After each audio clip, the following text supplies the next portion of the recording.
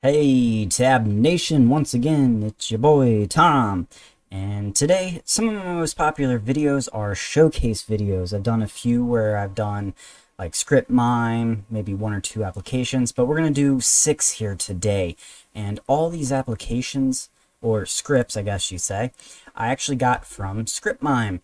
If you haven't seen the video explaining what this is exactly, I'll put that in the description below, linking to that video. But it's a very great website. You should definitely check it out, or at least check that video out. So all my scripts are from here. I will obviously link every single script that I talk about in the description below, so you can find it very easily. All right, let's jump into it.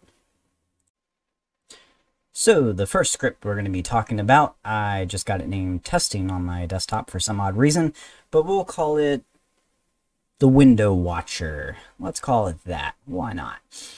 Basically what it does here is, I'm not really going to go through a lot of the code, just kind of point out stuff that maybe you should change or want to change to kind of match what you want. This is a very simple script. I see this being asked a lot where people are kind of wanting a program to watch if their kids are opening like Minecraft or something and give them some type of warning, or even if they're just trying to be productive to prevent them from being able to, as a reminder to not do it. So on here, you're just going to do 10 seconds, what I got it set at. Just doing a check every 10 seconds. You can change it to whatever. And it's seeing if YouTube is open. If it is, it's going to do a sound beep 3 times, which just goes over my speakers. You can change this code to send you a text message if you're watching your kids, automatically close the window or give you a message box, whatever you want. I'm just going to do a sound beep for the testing of this video, so nothing too fancy here. Let's go ahead and run that. I do not have YouTube open at the moment. Let's go ahead, open it in browser here. Wait about 10 seconds, make sure it doesn't go off or anything. So obviously I don't have YouTube open, which I guess you can't see, but there we go. Let's go ahead and open YouTube. I'm not sure if you're going to hear this, but I'll be quiet. There we go. Hopefully you heard at least something there, and it went ahead and closed it out for me. So that's really all there is to that one, but I see people asking that a lot. All right, on to the next one. And that is going to be another simple script, but very helpful, especially in the workplace. And that is insert date. Let's pull that code up here real quick, just so you can get a glance at it. Very simple code here. So nothing too crazy. It's using a hot string. You can change this to a hotkey if you want. Basically, if you type in, whatever, it's going to go ahead and replace it with date. I'm going to leave it just how it was. I kind of think that's a great way to do it. Let me open Notepad here. Let me fix that a little bit better size. So basically I can, well, I should probably run the script first. That makes a lot of sense. Let's close out the old one. Alright, and I'm just going to start typing. Today is the, and then I'm going to hit little bracket thing and D, and voila. It went ahead and put the date and the time in there. If you don't want the time, all you got to do is delete this little chunk of code right here. And if you're in another country and, this format doesn't work for you, just change it up. Super easy, super awesome script, especially if you're going to be writing a lot of emails. All right, that is it for the second one. Let's take a look at the next one. And that is going to be sticky notes. And let's go ahead and launch that one. And basically it's just a note keeping thing. So we'll say, note 1. What 1? How are things? Make sure to do this stuff. So maybe we're making a to-do list. 1, eat. 2, sleep. 3, repeat. Alright, so I'm going to go ahead. I'm going to save that. We're good. I should probably change the name. I don't want it to be called Untitled. So let's call it To Do. Simple enough. Save. And then let's make a new one. We'll go here. This is note 2. And, website 1. Maybe I'm making a list of websites that I use a lot and I need to remember how to get to them. So I can put like the URLs here or something. Let's name it URLs. Go ahead and save all that. Obviously, I can delete notes too.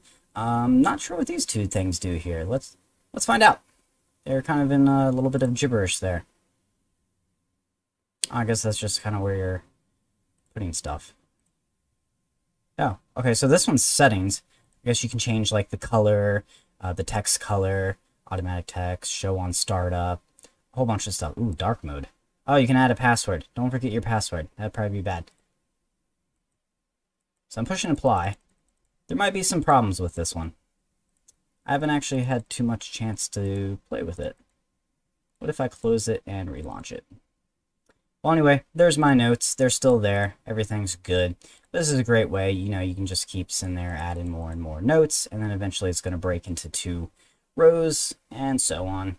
So this is really cool. You know, there's a few things I would change on here. I'm going to try to figure out why these are showing weird characters. I'll try to fix that before connecting them, and then I also think it would be nice to be able to have this as a resizable window. I'll put a comment on script mime, see if he's up to do that. If not, I'll fix them. Alrighty. Let's take a look at the next one, which is folder switch menu. This one's pretty cool. Very useful, especially when I'm doing videos. Or just editing in general. Both are pretty good. But, yeah, let's open a bunch of folders here real quick for the demo. I'll open... Oh, I guess I need to push... Let's just push Control New. We'll go to Pictures. There's some interesting pictures I took on the scanner with our faces, just for the fun of it. And we'll open Documents. So here you go. I got a few things going on here. You know, I'm on here. I want to switch, you know, between whatever. What was that? Documents and pictures. You're going to push F3. You can obviously change that hotkey to whatever you want, and it's going to display all the different things that I have open. So I can quickly switch to Documents. And it's going to bring me back. So I can go ahead and close all these. You know, I don't need them. Oh, what's this? Not sure what happened there. What did happen there? Uh-oh. Looks like we ran into a bug. Yeah, so we got File Explorer. Let's open a few more. Let's try that again. There we go. So we're gonna do, I don't know, captures. We'll go to live. But yeah, so basically it just kind of keeps track of video, file explorers that I've been on as an easy way to kind of switch back between them. So now I can go back to the relive one. There it is. So yeah, it's a fast way to switch between them. It's definitely helpful when you're doing a lot of editing, constantly going through folders to find whatnot. If you find any bugs like I just did there, definitely hit up the creator on ScriptMime. I'll have all that stuff, like I said, linked in the description below. Just let them know. Hopefully they can get it fixed. If not, I'll fix it for you. Now, the next two are definitely the ones I've been using quite a bit. The other ones are cool. I don't really have much of a need for them. Hopefully you do, though. But these two I use a lot. I'm constantly switching between applications, windows, whatnot. And I use like the Alt-Tab thing here, which is kind of annoying, honestly. I don't like doing that. I wanted something a little bit more simple, so this kind of solves that problem. Let's go ahead and do Toggle Last Window. And let's see. Let's open Chrome window and Notepad. So it's pretty simple. All I'm going to do is click down on my mouse button and it just switches between whatever the last one was. It's basically Alt-Tab, but like way more convenient because I don't need my other hand, and I don't have to push 2 buttons and have like that whole like display thing pop up, whatever you want to call it. This is definitely my favorite. I use this a lot in gaming too. So yeah. Whee! Definitely one of my favorites, for sure. And the next one, I use this a lot for recording, or I will be, as I just got it, and that's Hide Desktop Icons. So let's take a look at that one. And I figured out how to trigger that one, so let's take a look here. F12, that's right. So, see all the icons on my desk? Now you don't. All it does is hide them. You know, let's throw a few more in there. Let's throw some of my game icons in there too. Oh, I love this one. I mean, it just makes my desktop look so clean. And then it's back. Oh, I love this. I didn't even know this was possible, honestly, with AutoHotkey. So those last two are definitely my favorite. I'm going to use them a lot in gaming and just in recording these videos. Now, definitely hit that subscribe button. I have tons more videos coming out every week, teaching you anything having to do with AutoHotkeys, mostly with automation in mind. And if you guys have any recommendations on scripts I should use in another showcase coming up, definitely link those in the description below, or just shoot me an email, which is in my channel's description. I'd be happy to throw those on there and give you guys credit for whoever created them. Alright guys, hope you enjoyed this. Hope you find these scripts very helpful. Definitely smash that like button. I'll see you on the next one.